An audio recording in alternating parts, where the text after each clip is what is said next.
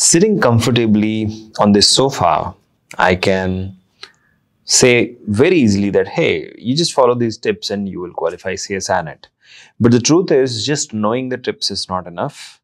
Implementing is enough. Point which I want to make today is, after this video, of course, make notes during this video and implement the pointers which I share with you. You will definitely see at least 50% progress in the way you are studying for CSIR net exam.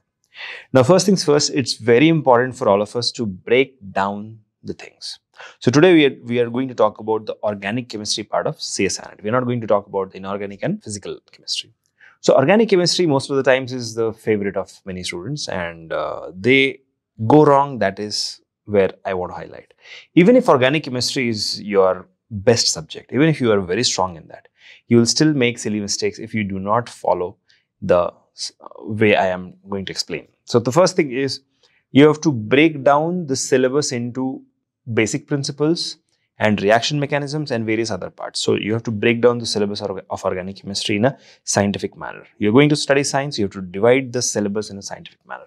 Now that you have done that, let's take the basic principles. So if we have to first understand the basic principles, under that again, there will be three parts. First is a fundamental concept, which can be obviously understanding the atomic structure, theory of chemical bonding, and orbital concepts. So this has to be by heart. You have to remember the fundamental concepts very, very clearly. Now the next will be nomenclature. Now many students just think that, okay, IUPAC nomenclature won't come, or the common names, but there are twists and turns in CSIR net exam where this can be necessary. So always learn the new nomenclature, thoroughly. And then of course comes this isomerism. So especially the structural isomerism is very important. The chain isomerism, the position isomerism, or the functional isomerism. These three types of isomerisms and various other things under the isomerism. So these are the basic core principles of organic chemistry you have to learn. Okay. Now, having said that, organic chemistry will not exist without reactions, right? Chemical reactions. So if you understand the reaction mechanism, then only you can proceed forward. So for that, the basic mechanisms under acids and bases, like the theory of Bronsted and Lowry, or the Lewis acid-base theory, or chemical reactions like addition reaction, substitution reaction, elimination reaction, these type of reaction. In that also nucleophilic substitution, and under that NS1, NS2, all this you have to remember. Then you have the mechanistic and other concepts like nucleophilic and electrophilic. Then reactive intermediates, what will be produced. And then the Bridges caps lock principle. All of this has to be thoroughly studied before you actually move on to the advanced level of preparation. Basics are important. Without basics, if you are jumping onto the advanced, you are not going to qualify CSIR net. You are just fooling yourself. So please remember that part. Now let's jump on to the next aspect of preparation. You see, you have the syllabus you studied, but the next is how much registered here. You're going to go into the exam not with me, not with YouTube, not with your teacher. You're going to go in your exam with your brain. So whatever you're studying, are you able to recall, right? So obviously you have to make your own notes. And that's the one most primary thing I always say all my students is, you have to make your own notes. Even though you studied from the book, even though you have the best notes which you have bought, but when you write on a pen and paper, your 3 to 4 sense organs are in contact. Okay, one is eyes, next is ears, and the third is your handwriting. So this is a motor ability. So when you are clubbing three things, you are consciously studying. So subconscious studying will not help. Consciously studying is helpful. That is why you have to make your own notes. Now let's jump on to the next point which I would like to share. Now the next point is study material and reference books and online coaching. Now you should know this, that whatever content you consume, you will become that, right? So standard books, Morrison and Boyd, a must.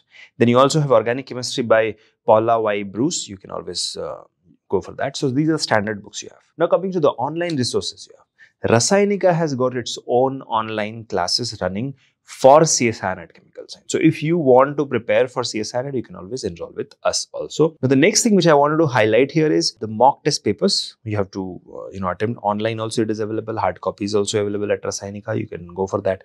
Study material is also available at Rasayanika. You can go for that. Online lectures on YouTube is also there. You can always go for that. But then there can be some substandard lectures which will not be helpful.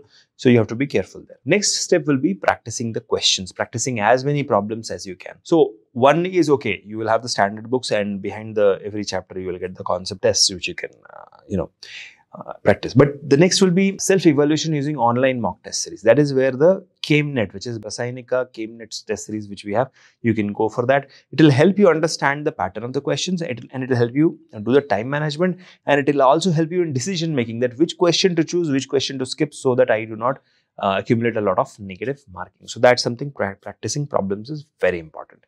Now, sufficient time for revision. That's the next step. You have to revise every day thoroughly. So whatever you studied yesterday, you must revise today. Whatever you studied throughout the week, you must revise on Sunday. That way you have to follow. So you have to follow a spaced repetition revision scientific procedure. So whatever you studied yesterday, revise today. Whatever you studied throughout the week, revise at the end of the week. And whatever you studied throughout the month, in the beginning of next month, please revise that. That way you will be able to do it better. Now, there are some revision techniques which I always highlight. One is flowcharts, and second is mind maps, and the third is flashcards. So these are three methods which you can use to revise faster, recall better, and you will be able to visualize the reactions. And that's very important, because especially in the reaction mechanisms, if you cannot visualize, that is where the mistakes will happen. A regular revision technique is obviously periodically going through your notes. That's something which obviously you are doing. So please continue doing that. Now, one important thing which I have seen is the questions in these exam will be from latest research papers also.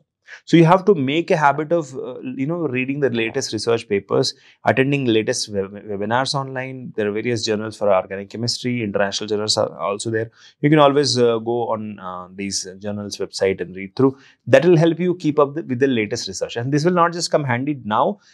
During your PhD also it will come handy. When you will become assistant professor or scientist, it will come handy. So this is something which I wanted to highlight today. Now the last part is focusing on your physical health. Now, while you are doing all this organic chemistry, you're studying, revision, practice, you have to remember that health is very important. If you are not in the sound health, you cannot write the exam. So follow a proper diet and always regularly exercise. When you follow all of this, you are definitely bound to study organic chemistry in the best way. Remember to study science the scientific way. You are going to win. Now, I'm also going to cover in my future videos for inorganic chemistry as well as physical chemistry, and any other thing which you would like to cover, let me know in the comment section. And if you want to see those videos, then you have to subscribe to Rasainika. Link is given below. Please subscribe to us, and also always reach out to us on our Telegram channel, which is t.me/Rasainika. You can always be a part of our vibrant community where everyone helps each other and we become excellent platform for all of you. Thank you so much. See you soon in the next one. Till then, keep shining. Bye-bye.